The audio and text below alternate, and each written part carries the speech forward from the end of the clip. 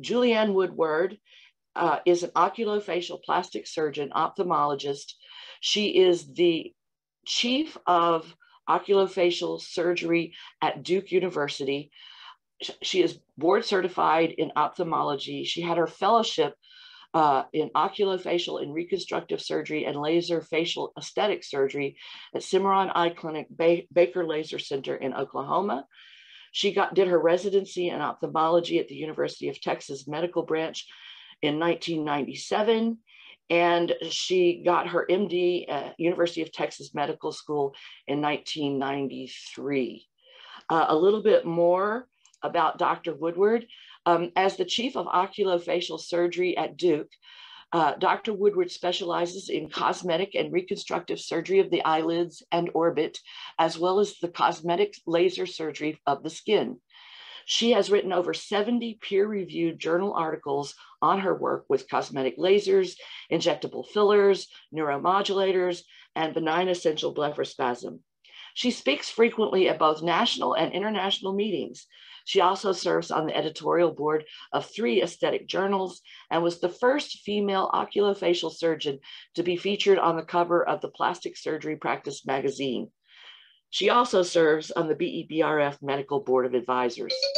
In addition, she is a passionate artist and works with a variety of mediums. She believes that her work as a cosmetic surgeon is an extension of her great love of art. And she showed us some of her art last night, and it was really great. So now I would like for you to welcome Dr. Julie Woodward. All right, thank you, Charlene. Hello, everyone in BEBRF Virtual Land. I'm going to share my screen. So it's my honor to speak to you today. I'm really excited to share some of our research and thoughts about surgical therapies for benign essential blepharospasm. And I have a few disclosures below for some of the companies I work with. And interesting to this group, even though it's mostly on the aesthetic side, I have some kind of relationship with every single company that makes the neuromodulators, neurotoxins. So I can I wear 2 hats where I get to work with these things on the cosmetic side and the functional side. So I'd be happy to answer any questions about those. So I have to say a huge thank you to my patients over the years. I've been at Duke for about 22 years, and I followed blepharospasm patients that entire time. So slowly over the course of my career, I decided to start collecting little anecdotal patients telling their story about their blepharospasm. And it's really nice to see the evolution of how they've done with different therapies. And they've signed consent forms to release their videos so you could see their experiences with the myectomy surgery. So it'll give you a little bit better feeling than just reading a journal article or talking to me. So I have to say that the talk is largely anecdotal. And I do have one surgical video. If you feel like you're a little bit squeamish, I'll warn you when that one is coming up. It shows a myectomy that's done with laser, though. I always use the laser and not a cold steel knife, so it's not nearly as scary as some bloody videos you might have seen in the past. So just to give a review about benign essential blepharospasm, we know that it's a focal cranial dystonia, bilateral increased blink rate with forceful involuntary contractions. About 8% are classified as apraxia, meaning you just can't open your eyes. The etiology is multifactorial with some genetic predisposition, 5th to 7th decades, largely female, often type A personalities. The majority of patients have dry eyes. One study showed 55. I think it's probably higher than that. And it can be relieved by a sensory tic, which is some type of motion that you do elsewhere in your body or your face that can break the spasms, including speaking loudly, a loud tone of voice. We know that it has a natural history that can usually be progressive, although I will show you some patients that spontaneously got better. It has an initial presentation, which is often delayed in diagnosis. Unfortunately, people can bounce around to 8 different doctors before they figure out what's going on. And over time, it becomes more forceful and blinking and is involuntary. And some patients are actually functionally blind. There was Bruegel syndrome, and Bruegel was the artist who painted the first image of patients with the spasms. Sometimes people didn't know what this was, and as you know, it can be socially disabled. So he first expressed that. And then Mayes described the spasms going into the lower face, and then the disease was described further by Henderson, and then Callahan developed the neurectomy, which is where certain nerves are cut out that go to the eyes. And then in the 80s, we had things come about like Mattie Lou developed the BEBRF, Anderson developed the full myectomy, and Dr. Alan Scott created oculinum, which he invented to line up the eyes for strabismus. It meant line up the eyes, line them up. So this is me with him years ago. It was a real pleasure to meet this gentleman. The pathophysiology, as we know, is very confusing. It has some genetic background, and there's probably some type of environmental trigger. It is not well elucidated.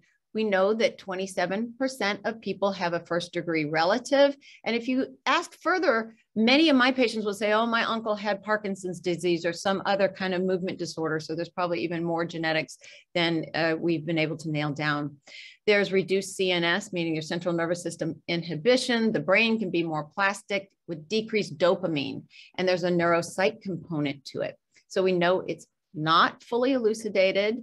And there's this increased plasticity of the brain. There's less dopamine. There's an enlarged putamen on functional MRI scans. And then there's that neuropsych component where sometimes the more you think about it, the worse it can get, which also can happen with tinnitus, which is ringing in the ears, irritable bowel syndrome, and also restless leg. They can make an animal model out of this by destroying the dopamine containing cells, which can cause hyperexcitability in rats that can be used to study.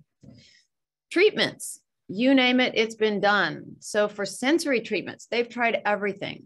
Of course, we always treat dry eyes with tears, plugs. We've tried the FL41 rose tinted glasses, help some patients. Dilating drops, biofeedback, relaxation, acupuncture can help. Meditation and superior cervical ganglion block with lidocaine can break it for a short period of time. And then there's drugs, which are central control. You all have tried probably Klonopin and Ativan. Those are mainstays. They've tried antipsychotics, lithium. I'm going to talk a little bit about amphetamine because those are some of the studies we did at Duke. They tried SSRIs and other medicines. Nothing ever cures it. It all helps a little bit. So at Duke years ago, we did this study in 2010 that we published because some of our patients were telling us that Ritalin helped them. They were coming in taking other family members' Ritalin. And so we tested, it was a pilot program where we gave the patients their methylphenidate and then videoed them at the same time. They were connected to an EMG machine simultaneously to observe how the EMG machine decreased the voltage of the spasms around their eyes. And I'm going to share with you a few of the patients that were in that study. So here's a patient who is pre-taking the methylphenidate. You can see his eyes are tense. He's had a myectomy. He's got spasms ranging from 100 to 200 in his voltage. And then 30 minutes after the medicine was given, because it takes about 30 minutes to kick in, you can see his eyes are more open. And as the voltage is going across, you can see it greatly dropped from around 150 or so to around 30, 40. So it doesn't work in all patients, but most of my colleagues that also use this treatment for their patients, we all kind of agree it seems to help in about 70, maybe 80% of patients. And here's another patient. He's struggling. He's got his chin up with a little ptosis, and you can see his voltage is around 130, 140. 30 minutes after taking the medication, he's able to open his eyes better, and the voltage has dropped almost 100 points. And here's another patient. His voltage is running about 90 or so, struggling. And you can see it doesn't cure the problem, but you can see here in his after, the voltage will drop by about 70, 80 points. You can see it drops down to about 30 or 40. So it seems to work in, like I said, most patients. I don't encourage everybody to take this medication. It's not good if you have a heart condition. It is really, we encourage it for when the botulinum toxin starts to wear off. And that little 2 to 3 week period when you're trying to make it to the next treatment, that's the best time to use this medication. Moving along. So our conclusions were, we think that this works by increasing the available dopamine in the brain. We also do not encourage it if the patients have Parkinson's disease and are being treated by their neurologist with other medications. I prefer that the neurologist control. It's good to have just one person controlling medications as opposed to multiple doctors. So we always try to coordinate this appropriately. Then we have treatments that are central, such as the deep brain stimulation and transmagnetic stimulation. Most of the neurologists are working on these. They seem to help mostly in patients with Parkinson's disease from what I've seen. So everything, again, helps a little bit in the right patient. Then there were the surgical treatments, which started with the neurectomy, which is basically creating a seventh nerve palsy so that the eyelids can't blink. And this helps with some patients as well. And then we have the motor treatments, which are basically anything that weakens the muscles. You can do this chemically or you can do it surgically. The chemomyectomies are your botulinum toxin, and that's your mainstay of treatment. Although most insurance companies and Medicare prefer you to try an oral medication first and prove that it is not doing enough for you before you can go to a treatment of Botox or botulinum toxin. So there's 5 available right now. There's ONA, Inco, and those are the ones that are FDA approved that Medicare will pay for. And then there's the non-FDA approved ones, which are ABO, Prabo, which is only cosmetic, and then Daxi, which hasn't been approved at all by the FDA yet, but it is touted to be a longer lasting toxin, up to 6 months. I visited their headquarters a couple of months ago, and unfortunately, they are not interested in pursuing a functional indication for blepharospasm. They're hoping that sympathetic insurance companies may pay for it anyway, but the reason is it's gotten very, very difficult to do a clinical trial with any type of medication around the eyes because of extensive FDA requirements. So this is an area where the BEBRF may be able to help push this through, because I would really like to see this available to our patients. Then there's surgical options to decrease the muscles around the eye. So that's the limited myectomy, which is what I usually like to perform. I don't like to do it too extensively. I like to keep it localized to the eyelids. And then there's an extensive myectomy where you can take out muscles around the eyebrows and in the center of the forehead as well. And then sometimes we tighten the tendon in the eyelid so you can fight the spasms better by opening the eyelids wider. And I'll show you some examples of these patients. So this is the removal of the protractor muscles around the eyes to weaken the blink reflex and perhaps need less botulinum toxin.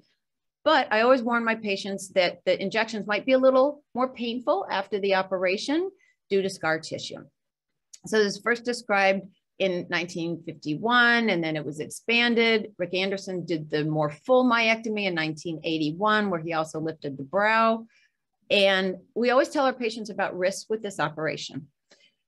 The main risk is it's harder to close your eyes, so you could have worsening of your dry eye due to exposure keratopathy. You could have some scarring, which could also make your toxin injections a little bit more sensitive. And of course, you could have asymmetry of your eyelids. That's more due to the tendon repair usually. And I had one patient last year who had a refractive error, meaning a change in her glasses, and it took us a while to sort that out and get her eyelids even. As a whole, when I look back at my patient population, I've maybe done about 50 myectomies over the years, not as much as some physicians that have done well over 100, but I'd say only maybe 1 or 2 patients. I haven't had anybody that regretted the operation ever. I've had a couple of people say it didn't help. So as a whole, it's a very successful operation that most people are happy they've had done. Just to go over the anatomy, what we do is we remove part of the orbicularis muscle. And here you can see Glenn Jelks, who made the quintessential anatomy diagrams. He's a plastic surgeon in New York, and this is his wife, who's an ophthalmologist. And you can see the labels I put on where it says orbicularis. The orbicularis muscle is a sphincter that goes in a big circle all around the eyelids, upper to lower. It's a giant circle, and that's the muscle right beneath the skin. We lift the skin and remove as much of this muscle as we can safely, and it just softens the blink reflex. It does not get rid of the neurological impulse to tell the muscle to try to blink. So the nerves are still going on. We do take out some of the nerves laterally, but not the nerves in the sides of the face, because that nerve comes from in front of the ear and then rides up to the eyelids where it tells you to blink. So we're not removing the nerve around here. That would be a neurectomy. We're removing the nerves local in the muscle around the eyelids. It's important to know that tear flow has a natural movement across the eye where it's made in the lacrimal gland. The majority of the tears are made in where number 1 is, that's the lacrimal gland. And then they flow across the cornea where you see the number 2 to lubricate your eye. And then it drains down your tear duct into your sinus. So weakening the blink reflex could potentially disturb the tear flow in some patients. So it's important to know you may have to use more lubrication in your eyes if you have this operation. So here we get to the fun part. this is where I just let the talk go anecdotal and let some of my patients explain to you their experiences. I'll show some patients at 1 week out, 7 months out, 4 years, 7 years, and I have a patient coming up 12 years out from the myectomy. So here's patient number 1.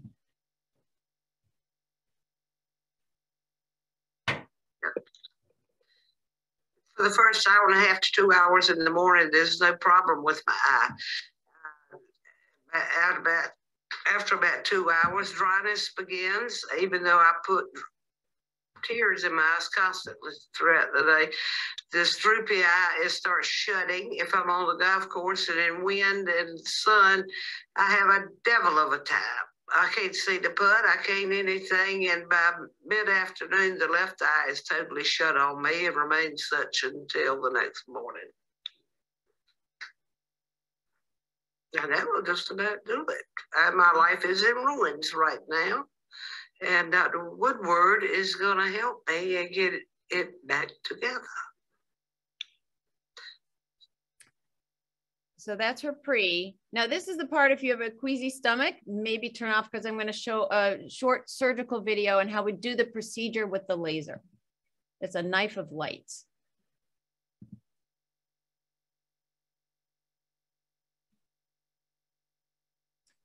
So I'm going to scroll through some of this. This is inserting the eyelid protector. This is so no laser can damage the eye. And we make incisions with our knife of light. They're very precise.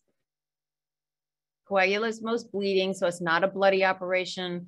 I actually years ago had one neurologist that was pulling my patients off of the schedule because he thought it was a very gory, bloody operation. But when we had a conference and I showed this video, he was so excited about it, he started sending me patients for years and years. So I'm going to speed it up a little bit. So we're moving skin and muscle here. And the smoke evacuator is just kind of taking up some of the laser plume. That's what that yellow device is. And then here we're stripping out this little strip of muscle right on the top part of the eyelid. Elegant operation. And that's releasing the tendon so we can tighten it. And then I'm going to scoot it along a little bit to show how we take out the muscles around the side of the eyes that are causing so much. See here, we're pulling up the orbicularis muscle, and we're going to laser that out.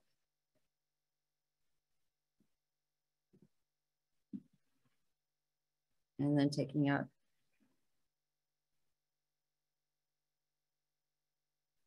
Now here we're ablating a little bit more muscle. And then we go in to take out some of the muscles towards the nose and a little bit more closer to the brows. So I'm just going to go ahead and cut this off so we can get on with the talk.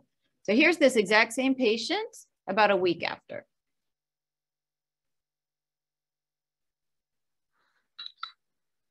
So how has the surgery helped you? How has it? Yes. Oh, it's restored my life. I will be able to drive after dark again, I think.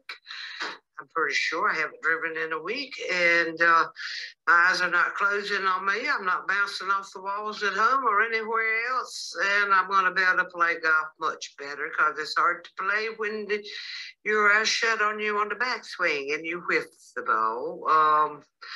It's wonderful. Close your eyes. Okay. Good. Close all the way. A little tight. Good. Want to say something else? No. Go ahead. Open. So you feel that your quality of life is improved just this week? My quality of life is improved 100%. There you go. Dr. Woodward is a dear. She has literally saved my life, has given it back to me. I can be able to go to Europe anymore. I can go walk out in the woods, which I love to do. I can do anything. And heretofore, for 3 whole years, I've not been able to do anything but limited activities. Words can't express my feelings for you and for this procedure. And let her rip. Let's roll. And I did not have to pay her to say that. So you Here's had another your one. myectomy about 7 or 8 months ago. And what percentage would you say your quality of life has improved? 90%. Right. And what kind of activities can you do better now? I can read better. I can, kind of drive, better. And I can that's about most of the thing I have to, you know, do the things like cook and see how to cook better, like that, Great. things like that. And the Xeomin is helping your eyes as well? The Botox? Yeah, the similar Xeomin Botox are very similar. Yes, yes. Yes. And how long does it last usually? Probably about close to 2 months. Great. And then you're able to control it with the Ritalin. yeah, and that kind of gets you through those last couple of weeks. Yeah, just yes. Excellent. So there you have an example. You could see the patient before really struggling in the upper left corner. You can see her 1 week after, and you can see her dramatic improvement at 7 months. She's still doing well. And actually, she actually thinks she's doing well enough. She hasn't come back for any injections for years. And the other patient I showed you, she actually never needed any toxin again. I've had 3 patients in all of my career that have their spasm just went away. So I hate to say there's no hope that there's a chance this might go away. It's rare, but I've seen 3 patients and I'll show you those as well. So here comes the next one. There we go. 4 years post. So how long ago was your myectomy operation? It's been 3 years. And how did the myectomy operation improve your quality of life? 100%. 100% back at that time? Yes. Or Yeah. I was taping my eyelids up with Band-Aids and still receiving Botox injections every 3 months, and been doing that for over 2 years with little help. I think it was 4 years. Yeah, it might have been, yeah. And then the myectomy operation, at first you thought it was about 100% improvement of your quality of life, Oh, right? yeah, absolutely. And now, how would you compare your life now to before the myectomy? Before that, myectomy, we're probably at least 50%, you know, because I still struggle, you know, with light and stress and, you know, my morning routine. Probably have to hold an eyelid open to brush my teeth or to shave. And you still getting your injections, and since then you've also developed a neck tremor, correct? Yes, cervical tremors. Yeah. That's what I was diagnosed Are you with. able to drive now? I do drive, yeah. Before the myectomy, could you drive? Didn't feel safe driving, yeah, but I was taping my eyes open. So if I had to do some driving, I would. But yeah, I mean, it's not short distances, you know, like it's 2 miles to my kids' school.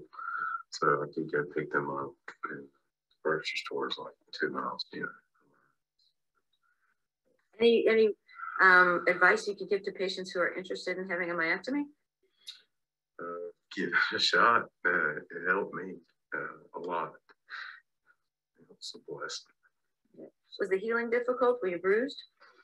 Just a little bit, but you know, it is well worth it. I mean, I don't know, I think I have a high threshold for pain, but I had no problems with it at all. None. I mean, I healed very good. Very good.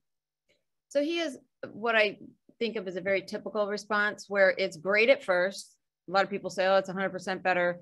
And they think they can go without their injections for 5 or so months. And then eventually some of the spasms come back, and they eventually get back to wanting regular injections, but they still say that it's better than it was before the surgery. So it's not a cure. You're still going to need those other treatments.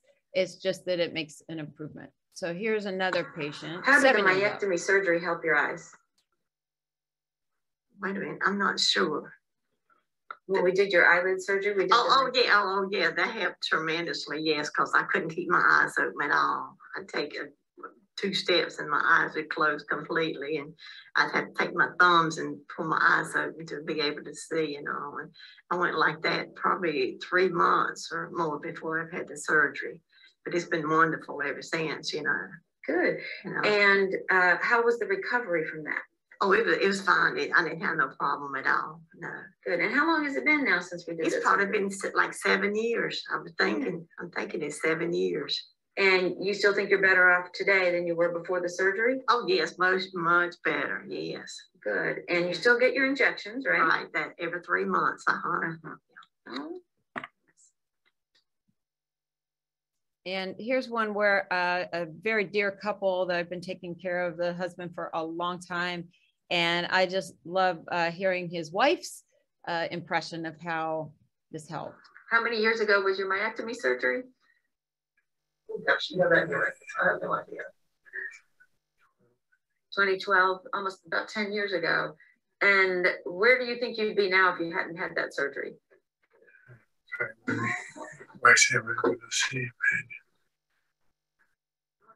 What was it you said, he'd be blind? I think he would be blind. I think he would not be able to drive. I think he would have his eyes so tightly closed he wouldn't really be able to see at all.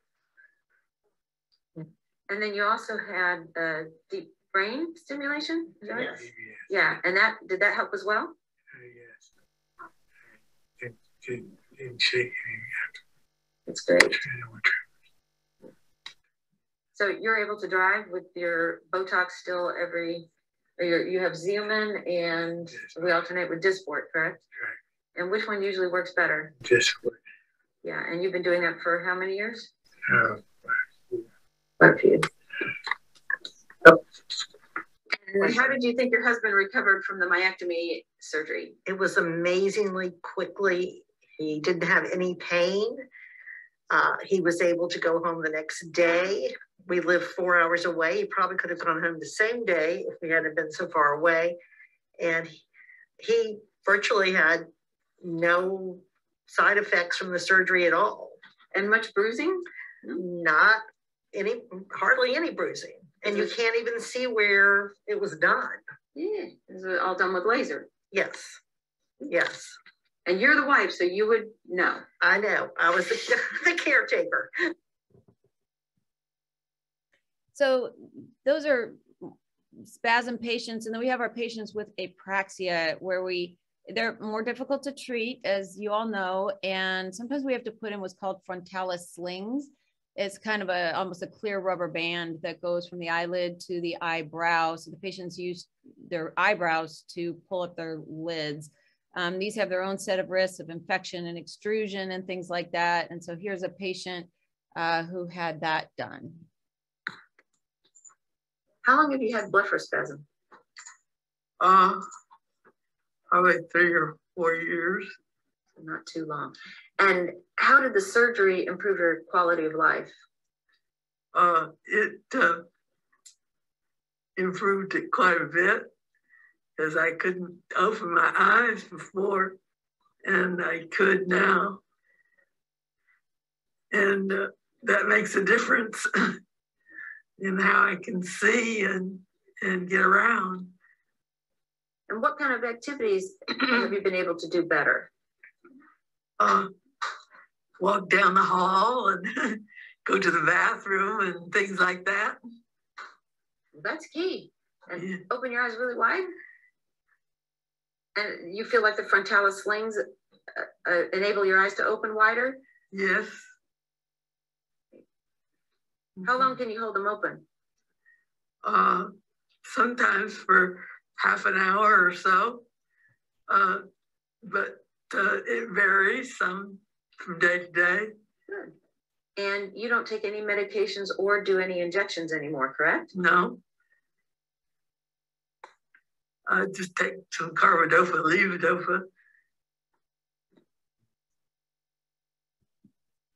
And then I don't want you to think every patient needs a myectomy. There's a lot of patients I treat that I don't think are candidates for myectomy. If you're doing well on your injections and your oral medications, and you don't have a lot of ptosis and dermatochalasis, I don't think you're really a candidate for surgery. So this is just a patient I've been treating for almost 22 years, does really well with the therapies we have her on. And so this is her story. And how many years have you had blepharospasm? Well, let's see.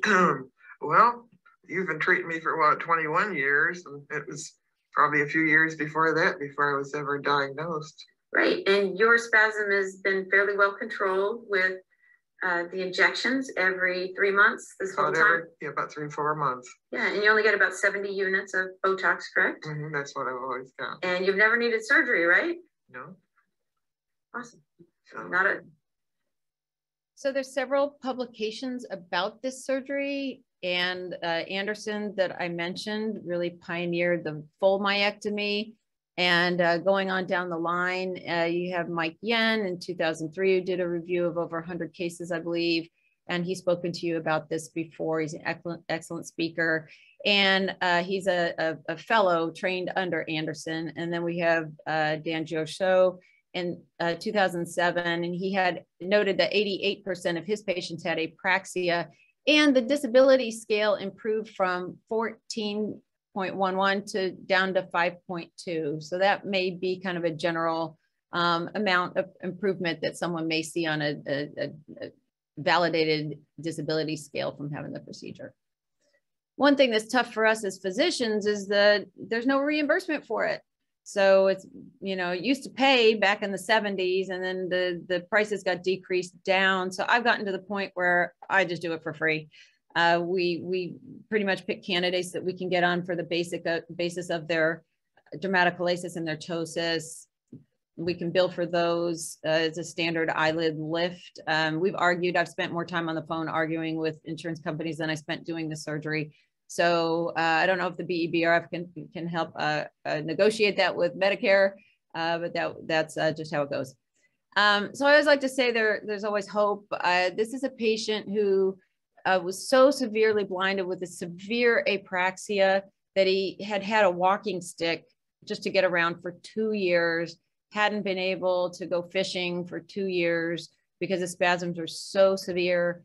He had a myectomy and frontalis slings, and still needed injections for a couple of years. And then all of a sudden, I cannot explain why, he's one of the lucky ones where spasms just went away. And it's been about 4 years. I have no idea why some people can just have them spontaneously go away. So here's his story. So you've had a myectomy and Botox treatments in the past, and say what you want to say. Well, from where I started from to where I am now, it's truly amazing. I never thought that I'd ever be able to see the way I'm seeing today, ever. And thanks to you. Yeah, and his frontalis slings are still in place. It's been, you know, probably about 5 years since we did that, at least, if not longer. And like I said, I can't explain it. And his spasms may come back with a certain stressor. Like the next patient that I'm going to show you, this patient had a myectomy back in her 30s, and spontaneously spasms went away for 9 years, and then a stressful incident triggered them to come back, but at least she had 9 years of freedom from it. So tell me right now how blepharospasm has been affecting your life. Right now, I feel like I've gone downhill, so I feel like it has pretty much, it's destroying my life, especially with my young age. And I feel like I can't go out and live my life the way I should be at this age. So what percentage do you feel you have improved since your myectomy? I feel I've done about an 80% improvement.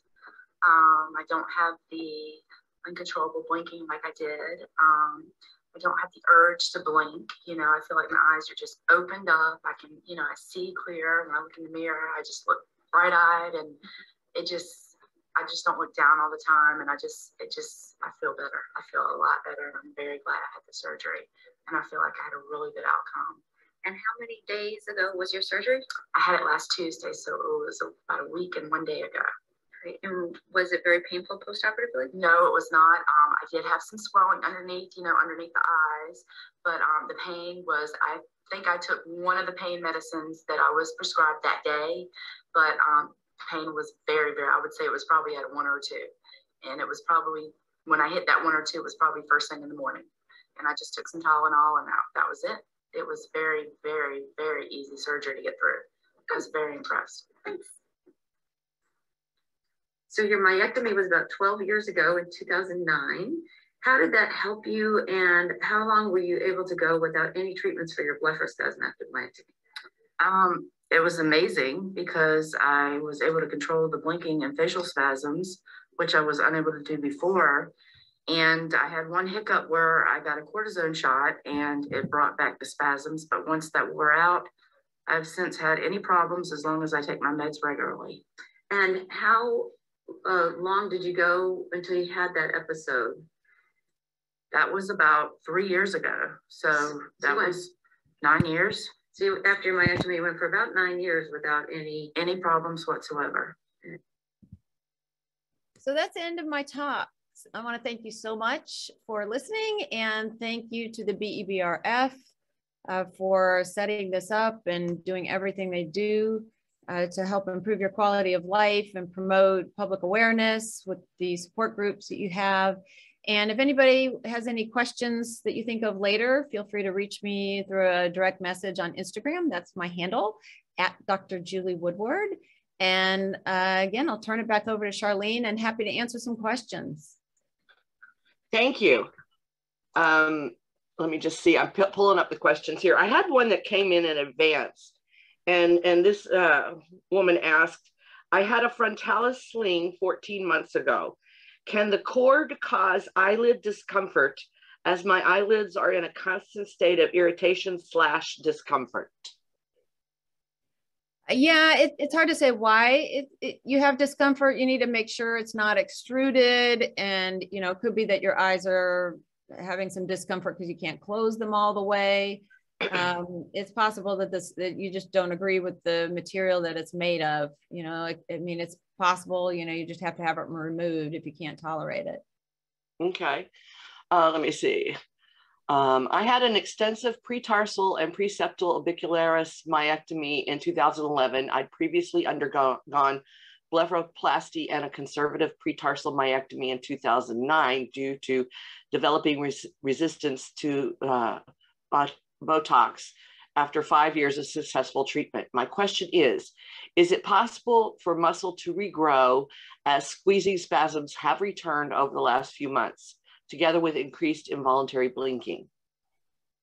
Now, like I said, the muscles really don't regrow. We know nerves can regenerate. So if you cut the nerve or ablate the nerve, it can reconnect and resprout new nerve endings, but the muscle really can't grow back. So I think in your situation, the problem is more just a progression of the condition itself, which, like I showed you in the videos, people have this great improvement for the first few months and think, oh, I'm not going to need toxin anymore. And the injections are 5 or 6 months apart. And then they come back to 4 months apart, and then they're back at every 3 months apart, just because the spasms get severe and kind of overpower part of it. But most people say that they're still better than never having had the surgery before.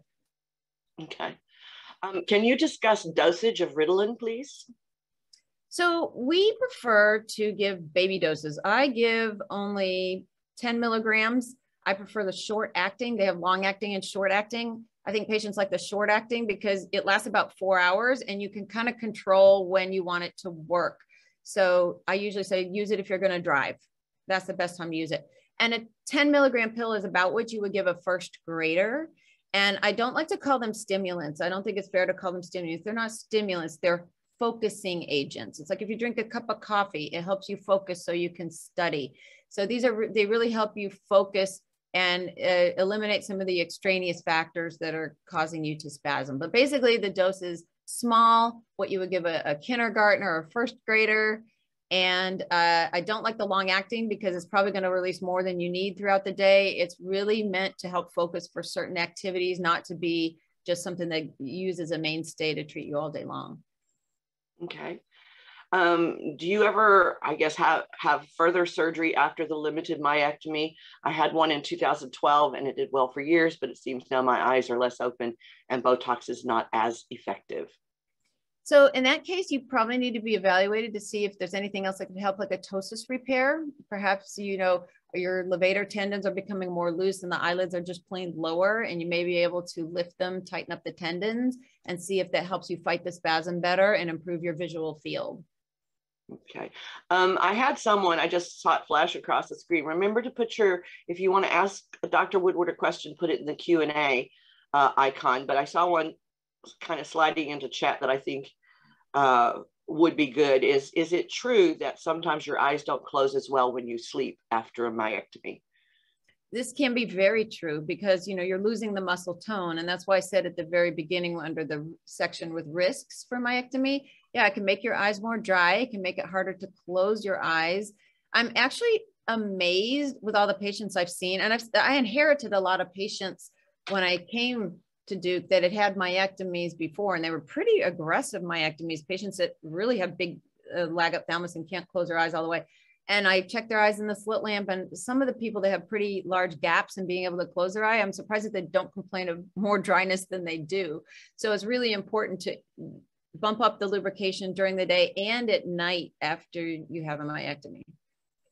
Is there an age at which someone becomes too old to have the myectomy? I don't think so. And you know, it's some of the improvement is just from the blepharoplasty and the ptosis repair. So you need to be evaluated for all of those things. But no, I think almost any age can benefit from the procedure. Okay. Let me see. What does this say? I have been getting Botox, which helps slow my blinking except in bright light.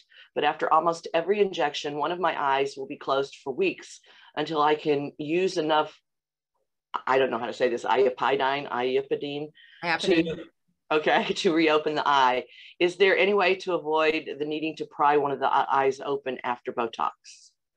So we published a paper in Plastic and Reconstructive Surgery a while ago where we figured that the injection that's most likely to cause ptosis is the one right above the eyebrow, right here, above the supraorbital nerve, the notch for the supraorbital nerve. So if you put your thumb kind of right here, don't know if you can see it, there's a nerve bundle, there's a nerve and a artery and a vein that run through that notch and then up the forehead.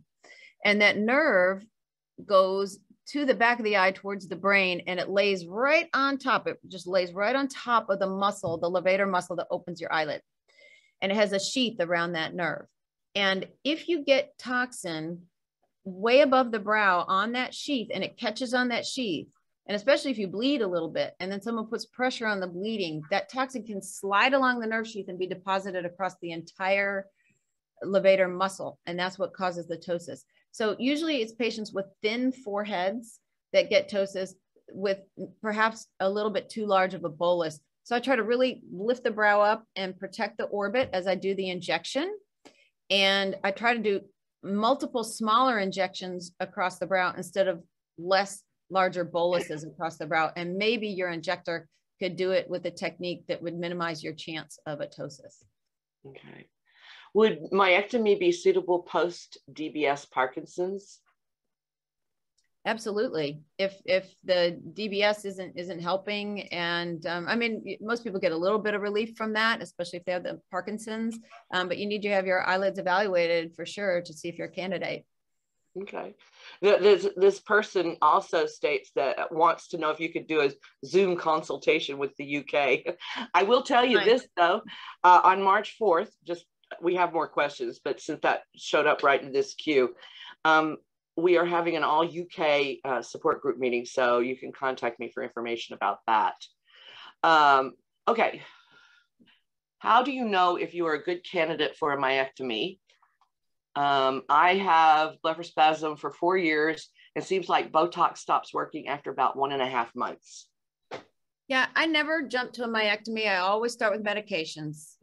Give patients a trial that. Then I always say we need to get to know each other before you're a candidate for a myectomy would be. So I have them do injections for a while. And then, you know, we try it different ways with the injections. And once I sense that they're not really all that the patient needs, and I think that they might be a good surgical candidate, then we'll move on to the myectomy. So sometimes I like to get to know people for about 6 months or so.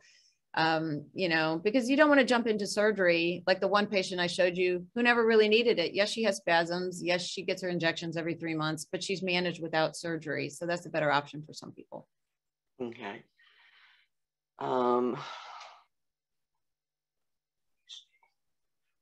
One thing I'd like to add to that is that you said your injections work for about 1.5 months. The BEBRF has put together a packet of information that you can share with your insurance company, whether it's insurance or Medicare and a supplement that will allow you to get your injections more frequently. So if you just contact me for that, I can send you that information so that your doctor can file an appeal. Right. I don't know. That's good to know. Yeah. Yeah, tell your patients. So do you do unilateral myectomy? Yes, I have. Sometimes we do that for patients with hemifacial spasm. And as you know, some patients have benign essential blepharospasm, both eyes, but one eye is worse than the other. So we may do a myectomy a little more aggressively on one side than the other. Okay. What are the side effects of the frontalis sling? I mentioned a couple earlier, but we always worry about extrusion. So the sling can come through the skin above the brow. Sometimes just the wound breaks and it's an inlet to an infection. So if there's an extruded sling, we like to try to take care of that right away. Of course, the sling can be too tight. The sling can be asymmetric. Like you saw the couple that I showed, they're not perfectly symmetrical. It's very hard to get those even. They may look even on the table, but after they go heal and the lidocaine wears away, they may be a little asymmetric. And then of course, lag ophthalmos, your eyes could be dry.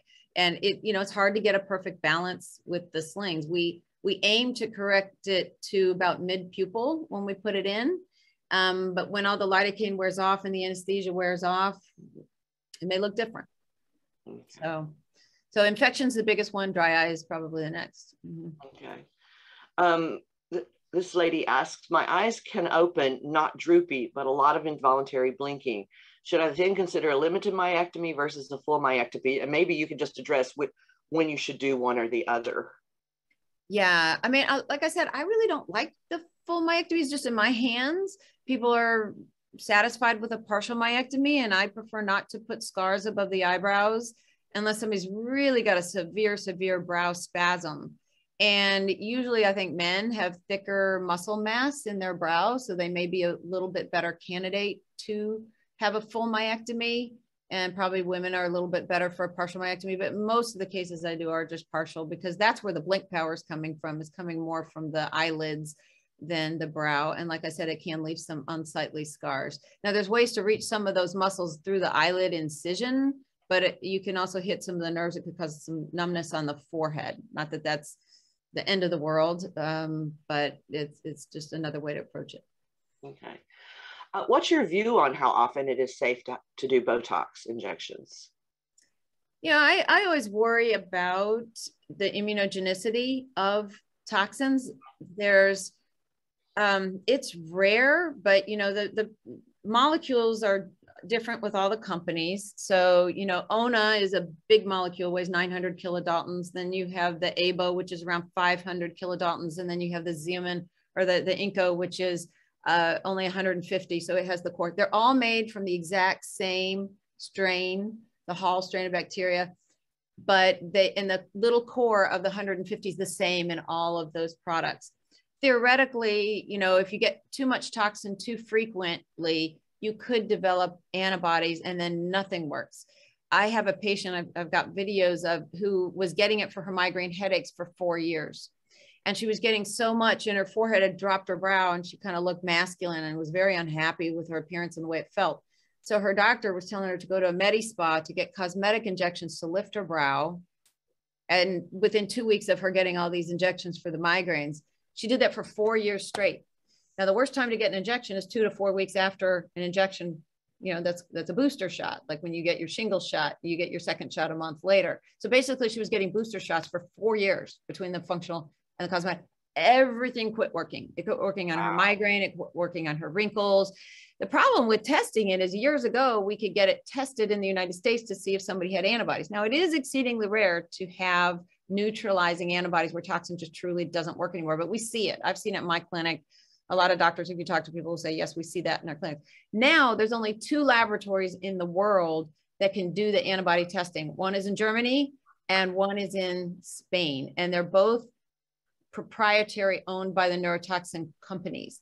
There's the company in the United States that tests for antibodies. I quit doing it. I called them on the phone asking to get antibodies for this patient, and they said, we don't have the reagents anymore. Well, the reagents are mice. They had to kill little mice to determine the antibodies. And then they changed it to a new test where they could sacrifice just 1 mouse, but they had to do a special test on the nerve to the liver.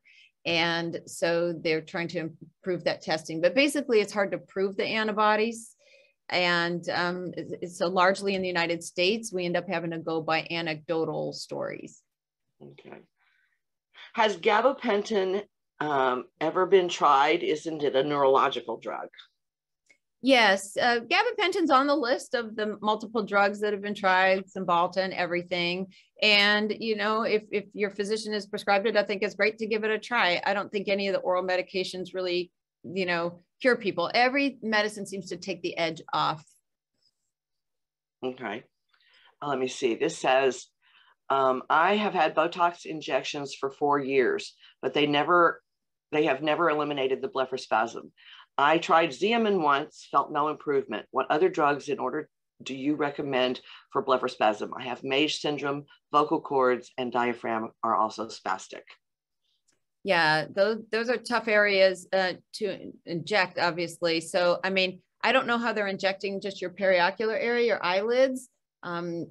Some doctors are a little afraid to get too close to the eyelids. Could try another injector.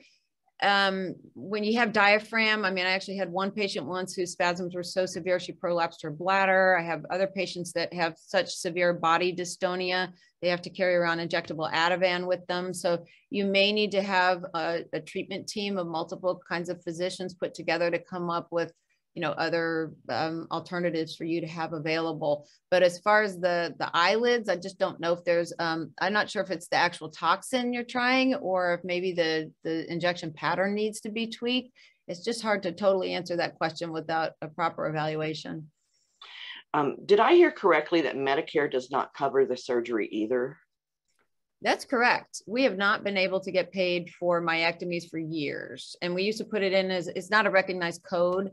We used to write letters of medical necessity and we could get payment on it, but it's just that for some reason it's gotten harder and harder. And we spent more time on the phone than it's even worth. So like I said, we bill for the blepharoplasty and the ptosis repair. At least I've personally given up. I don't know about other physicians. It's very hard to get paid, which is a shame because it's such a severe condition. I don't know what we can do to get them to believe it's real.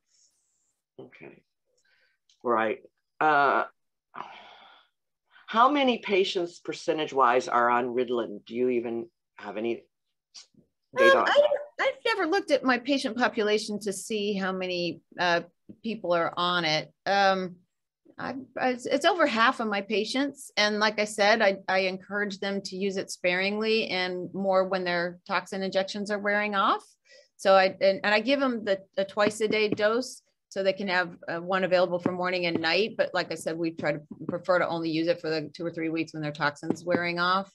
Some people really like the long acting. I don't like giving long acting. And then some patients that are wanting more and more, we actually end up turning over their prescriptions to either a family doctor or psychiatrist or somebody else because I don't feel comfortable writing huge doses of those medications.